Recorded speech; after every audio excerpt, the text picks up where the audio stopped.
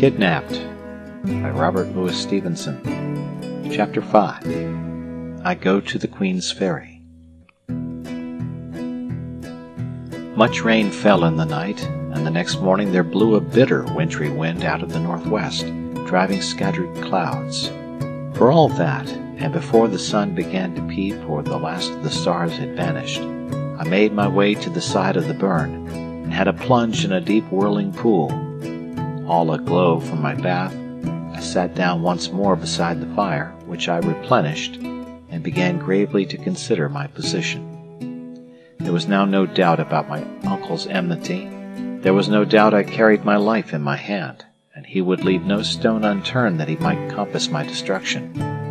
But I was young and spirited, and like most lads that have been country bred, I had a great opinion of my shrewdness. I had come to his door no better than a beggar, and little more than a child. He had met me with treachery and violence. It would be a fine consummation to take the upper hand and drive him like a herd of sheep. I sat there nursing my knee and smiling at the fire, and I saw myself in fancy smell out his secrets one after another, and grow to be that man's king and ruler.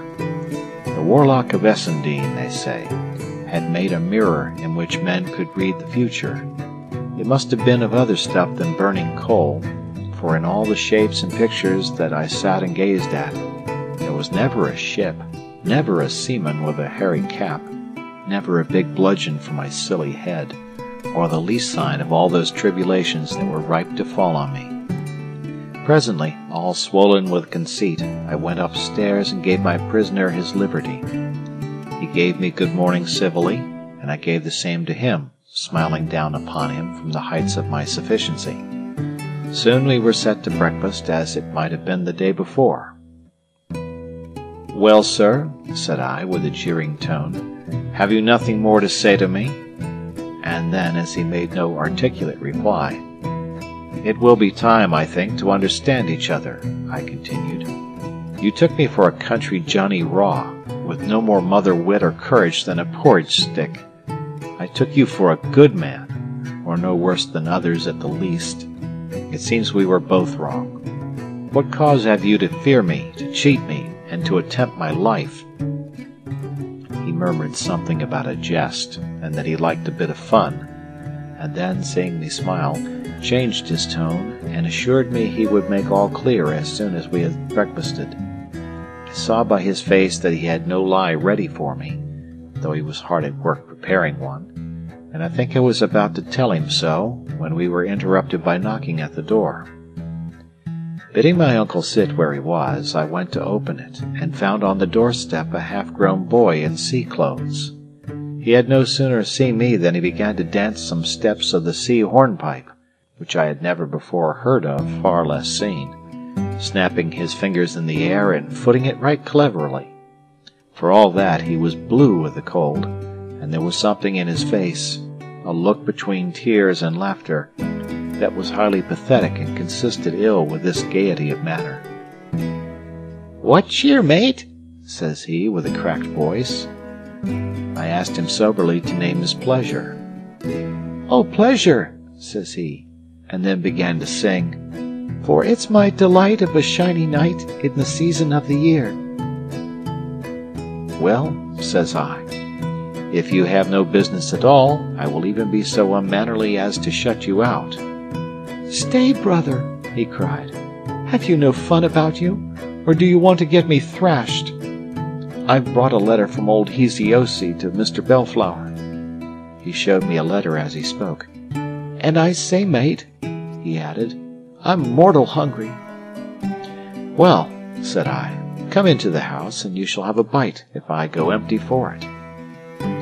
With that I brought him in, and set him down to my own place, where he fell to greedily on the remains of breakfast, winking to me between whiles, and making many faces, which I think the poor soul considered manly. Meanwhile my uncle had read the letter and sat thinking. Then, suddenly, he got to his feet with a great air of liveliness, and pulled me apart into the farthest corner of the room. "Read that," said he, and put the letter in my hand. Here it is, lying before me as I write. the Hawes Inn at the Queen's Ferry. Sir, I lie here with my hawser up and down, and send my cabin boy to inform. If you have any further commands for overseas, today will be the last occasion, as the wind will serve us well out of the Firth. I will not seek to deny that I have had crosses with your doer, Mr. Rankyler, of which, if not speedily read up, you may look to see some losses follow. I have drawn a bill upon you, as per margin, and am, sir, your most obedient humble servant, Elias Hoseason, agent. You see, Davie, resumed my uncle, as soon as he saw that I had done, I have a venture with this man Hoseason, the captain of a trading brig, the Covenant, of Dysart. Now, if you and me was to walk over with yon lad, I could see the captain of the Hawes, and maybe on board the Covenant if there were papers to be signed, and so far from a loss of time, we can jog on to the lawyer, Mr. Rankyler's. After that's come and gone, you would be swire to believe me upon my naked word. But you believe Rankyler.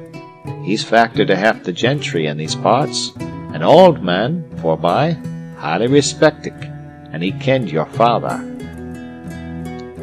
I stood a while in thought. I was going to some place of shipping which was doubtless populous, and where my uncle durst attempt no violence, and indeed even the society of the cabin boy so far protected me.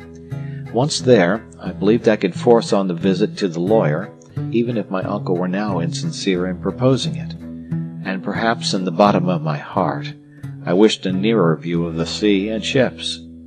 You are to remember I had lived all my life in the inland hills, and just 2 days before had my first sight of the Firth lying like a blue floor, and the sailed ships moving on the face of it, no bigger than toys. One thing with another, I made up my mind.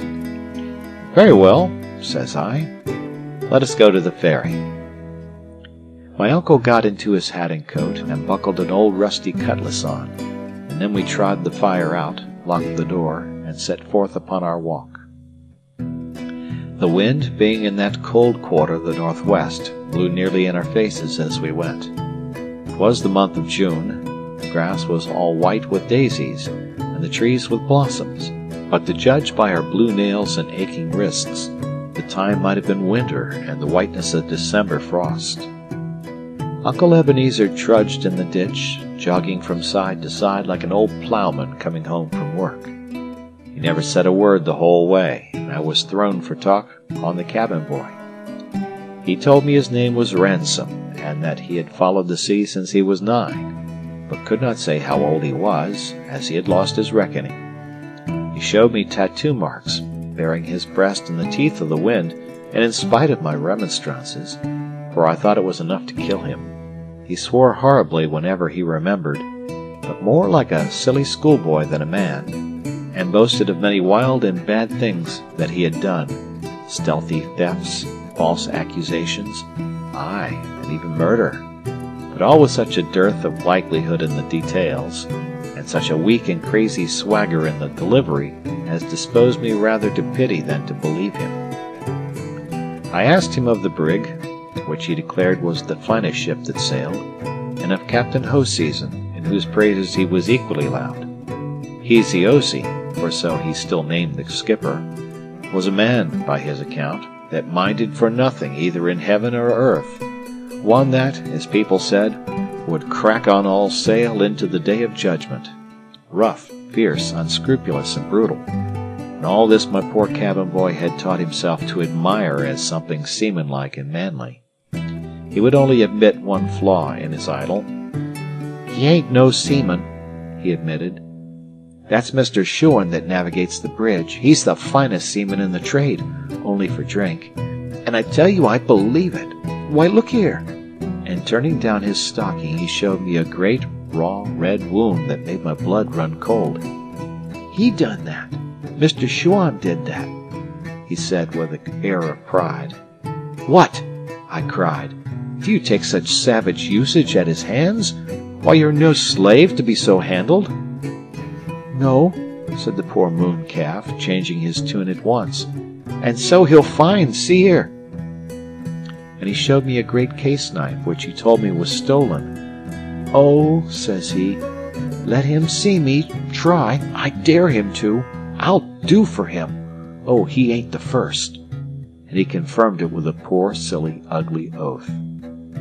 I have never felt such pity for any one in this wide world as I felt for that half-witted creature, and it began to come over me that the brig Covenant, for all her pious name, was little better than a hell upon the seas. "Have you no friends?" said I. He said he had a father in some English seaport, I forget which. "He was a fine man, too," he said, "but he's dead." "In heaven's name," cried I, "can you find no reputable life on shore?" "Oh, no," says he, winking and looking very sly. "They would put me to a trade. I know a trick worth two of that, I do." I asked him what trade could be so dreadful as the one he followed, where he ran the continual peril of his life, not alone from wind and sea, but by the horrid cruelty of those who were his masters. He said it was very true, and then began to praise the life, and tell what a pleasure it was to get on shore with money in his pocket, and spend it like a man, and buy apples, and swagger, and surprise what he called stick-in-the-mud boys. "And then it's not all as bad as that," says he. "There's worse off than me. There's the 20-pounders. Oh, laws, you should see them taking on. Why, I've seen a man as old as you, I dessay." To him I seemed old. "Ah, and he had a beard, too. Well, and as soon as we cleared out of the river, and he had the drug out of his head, my, how he cried and carried on. I made a fine fool of him, I tell you. But then there's little uns, too. Oh, little by me. I tell you, I keep them in order. When we carry little uns, I've a rope's end of my own to wallop 'em." And so he ran on, until it came in on me what he meant by 20-pounders were those unhappy criminals who were sent overseas to slavery in North America, or the still more unhappy innocents who were kidnapped or trepanned, as the word went, for private interest or vengeance. Just then we came to the top of the hill and looked down on the Ferry and the Hope. The Firth of Forth, as is very well known, narrows at this point to the width of a good-sized river, which makes a convenient ferry going north, and turns the upper reach into a landlocked haven for all manner of ships. Right in the midst of the narrows lies an islet with some ruins. On the south shore they have built a pier for the service of the ferry, and at the end of the pier, on the other side of the road, and backed against a pretty garden of holly trees and hawthorns, I could see the building which they called the Hawes Inn. The town of Queen's Ferry lies further west, and the neighborhood of the inn looked pretty lonely at that time of day, for the boat had just gone north with passengers. A skiff, however, lay beside the pier, with some seamen sleeping on the thwarts. This, as Ransom told me, was the brig's boat waiting for the captain. And about half a mile off, and all alone in the anchorage, he showed me the Covenant herself. There was a sea-going bustle on board, yards were swinging into place, and as the wind blew from that quarter, I could hear the song of the sailors as they pulled upon the ropes. After all I had listened to upon the way, I looked at that ship with an extreme abhorrence, and from the bottom of my heart I pitied all poor souls that were condemned to sail in her. We had all three pulled up on the brow of the hill, and now I marched across the road and addressed my uncle. "I think it right to tell you, sir," says I, "there's nothing that will bring me on board that Covenant." He seemed awakened from a dream. "Eh?" he said. "What's that?"